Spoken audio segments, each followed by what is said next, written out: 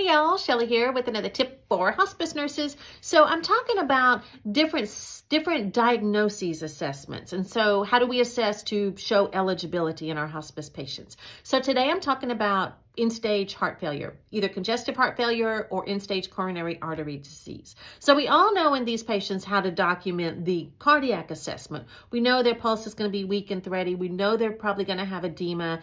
Probably not going to be able to palpate pedal or posterior tibial pulses. Heart tones are probably going to be distant, may have murmurs, those kind of things. So we know that. So I'm going to focus on the other system assessment. So I'm using my book. I go to the cardiac section of my book and I'm going to look at the other areas that we have to assess. So for instance, mobility. What does their mobility look like and how do you relate that back to their heart failure?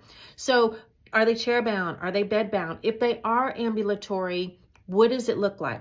So compare that, remember, to a healthy person. A healthy person can get up out of their chair and go to the kitchen. Your patient's probably not able to do that. So what does it look like?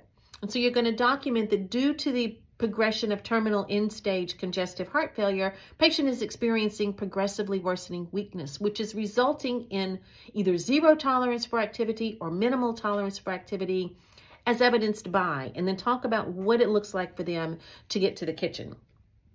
You also want to talk about their skin. What does their skin look like? Are they having, do they have arterial ulcers or venous stasis ulcers? And if they don't, what does their skin look like though? Are their extremities cool and this kind of blue? You know, sometimes we see a little, it looks very pale because of the poor arterial flow.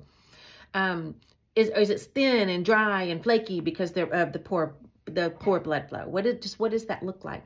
What does their elimination look like? Because while they may be continent, they may still have to wear adult diapers because they can't get to the bathroom in time because of their weakness due to their end-stage congestive heart failure, that they have to still wear diapers or have pads, or they have to have a bedside commode or a urinal. So what does it look like in that?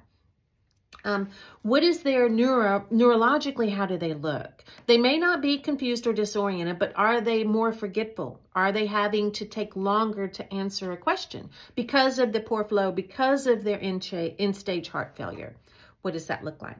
So I hope this gives you an idea of how you can relate all of your system assessments back to your main diagnosis of end-stage congestive heart failure or end-stage coronary artery disease. So I hope this tip was helpful. If you have any tips that would be helpful for hospice nurses, please let me know. I'd love to share them here. And remember, together we can change our world.